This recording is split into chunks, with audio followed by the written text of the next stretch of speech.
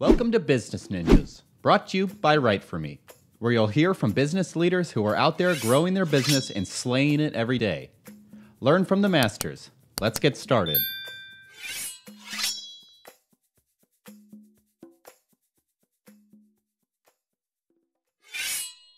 Hey everybody, welcome back for another episode of Business Ninjas. This is Kelsey here today with Greg Dunn. He's the founder and managing partner at SFE Partners. Greg, welcome to the show. Thanks, Kelsey. Great to be here. So Greg, tell me a little bit about yourself. Okay. I am a career sales executive.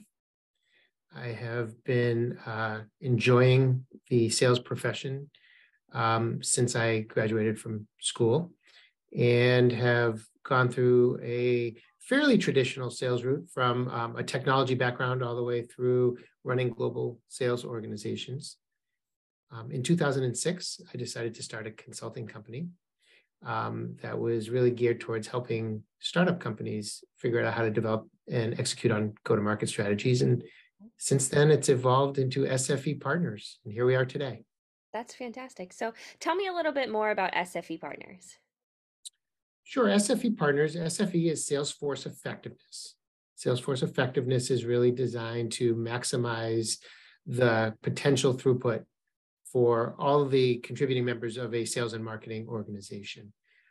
It's really designed to develop a strong sales and marketing engine within growing companies that's capable of helping people hit the numbers, not just for today, but also based on investment thesis and plans for scale for years to come. Interesting. So what would you say makes SFE Partners stand out from its competition then?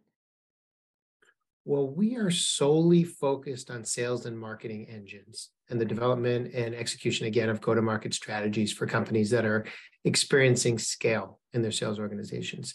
How do you put in place the systems, the process, the technology, the marketing tech stack, the people, the organizational structure, the messaging, everything necessary to get sales a little less kind of visceral and subjective and a little more objective and scientific, so that people can execute on their numbers. There are lots of other consulting organizations out there, and they tend to focus on lots of different things, business process and planning and general consulting. But as far as I know, we're one of the few that really just focus on sales and marketing. Okay. So is there a specific industry that you see SFE Partners, trending more towards too, or is it really any and every industry? So over the last 16 years or so, we've helped well over 300 companies around the globe in a variety of different industries. We do have some parameters around the kinds of companies that we work with. First of all, our expertise is really in B2B sales. Okay. So we tend to stay away from B2C sales other than maybe helping people with some obvious technology installations or, the development of, documentation or process, but we're not specialists really in B2C. Okay. We are specialists in things ranging from manufacturing, healthcare, technology, and SaaS. We've got a litany of different transportation and logistics, a litany of different organization types that we work with. But we also have access to resources around the world that we can pull in for folks that have requirements for expertise in areas that go outside, the traditional experiences for the SFE team. Okay. Tell me a little bit more about that. So our core team is 20 some odd salespeople scattered throughout North America.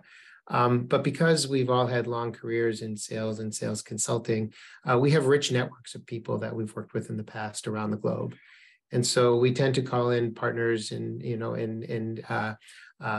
experts in particular areas in order to be able to help our customers satisfy their go-to-market strategy, requirements quickly and effectively with people who know their businesses. Yeah, that's fantastic. So you said SFE Partners has really grown for you, correct me if I'm wrong, over the last 16 years, correct? Correct. So we have a kind of a storied history here. In 2006, we started an organization called Mansfield Sales Partners, and we sold it to private equity in 2019. We since spun it back out of private equity just about 8 months ago and re-established as SFE Partners. And we're growing almost as if we're a recreated startup. Love that. I love that. And, what is it that has made do you attribute to that success in this expansion? Well, you know, one of the things that we look at when we're helping clients is, what are their goals for exit, and whether or not they actually plan to exit, what is it that we can do to help their sales and marketing organizations establish the type of scale that would materially increase their valuation? Hmm. So, for instance, we work with lots of private equity companies around the globe. And those private equity companies buy companies that maybe have slightly less mature sales organizations. They were founder led, or they had been growing kind of in the manufacturing space for a period of time and really hadn't had a professionalization exercise. And we match that with the investment thesis that that the investors have put in place for the company valuation and what they expect the valuation to be at exit.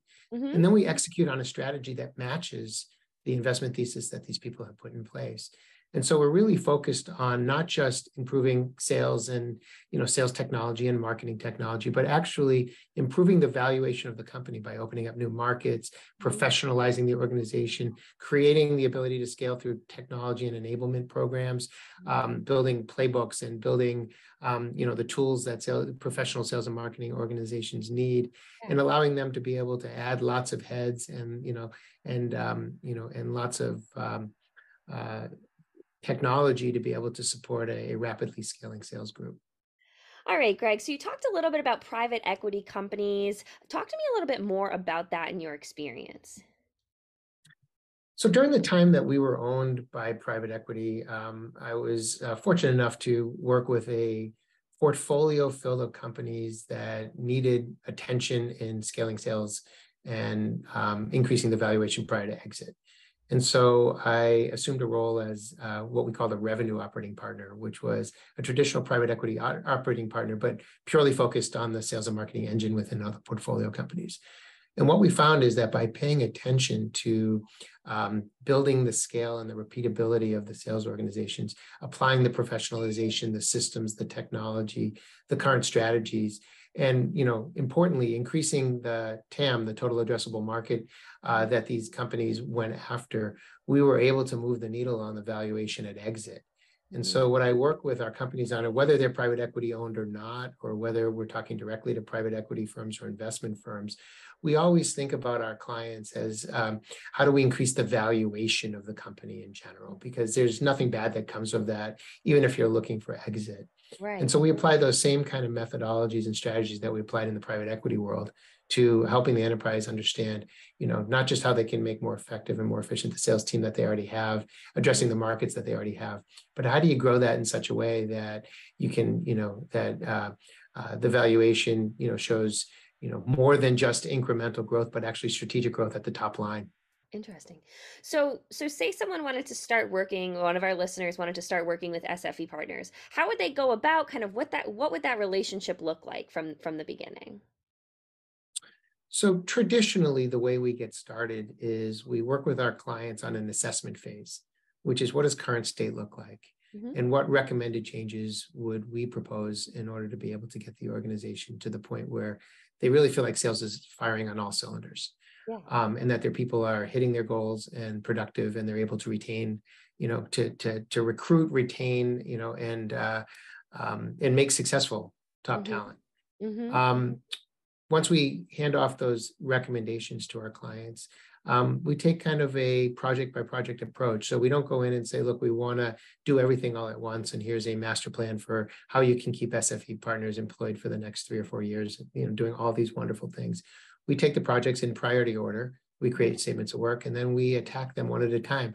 And as long as our clients are enjoying the work that they're doing with us and seeing the results, Hmm. the return on investment for the activities that we're doing with them, they tend to just move from project to project until they've, created what they need to create for their internal group.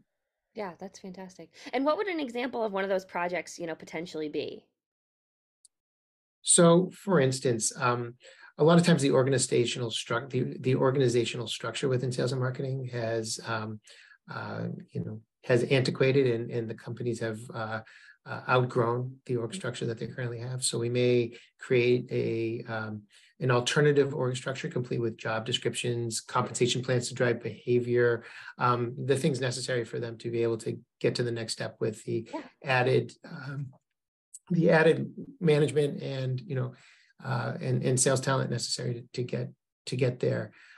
We are very big at evaluating and implementing modern tech stacks to be able to help with inbound marketing programs. So the way people fill their funnel these days is very different than they were filling it even just 2 years ago.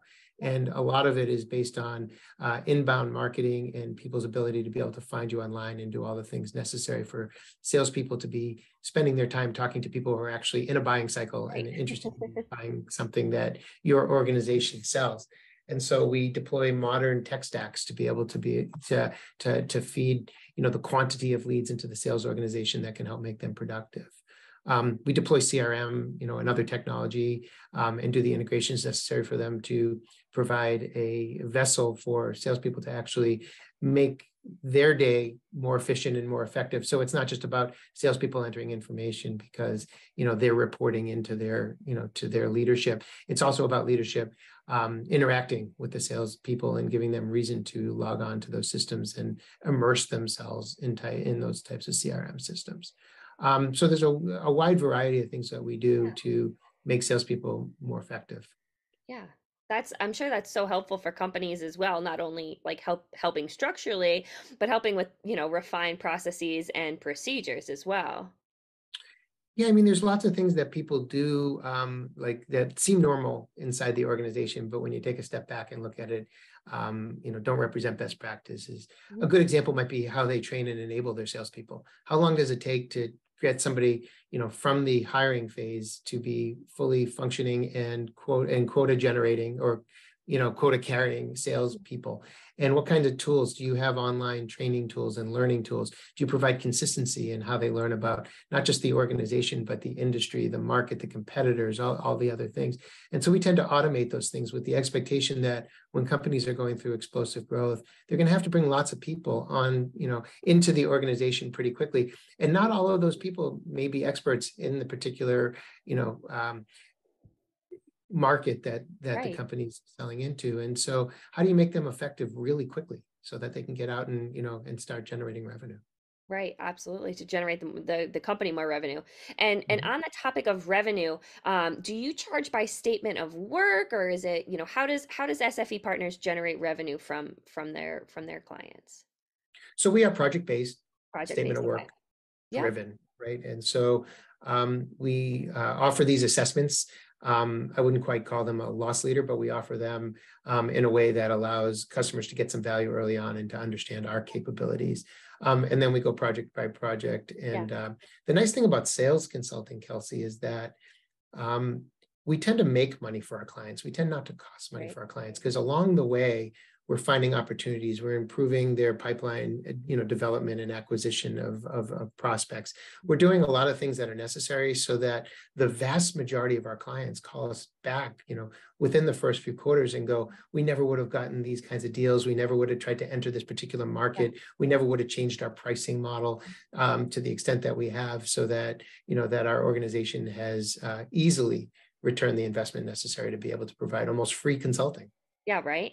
And it sounds as if, one of the largest parts of that is that trust factor, because it sounds like you're obviously a very trustworthy company, and being able to say, like, having companies trust their innermost workings and saying, like, hey, this is where we might need some growth, isn't always the easiest thing for companies to admit when they're wrong. So I'm sure, like, being able to say, like, provide that, like, that guidance of, hey, this can work so much better. Exactly. You can't go into a new relationship and say, trust me, because that's the most surefire way to get somebody to not trust you. What you can do is you can talk to them intelligently about breadth of experience.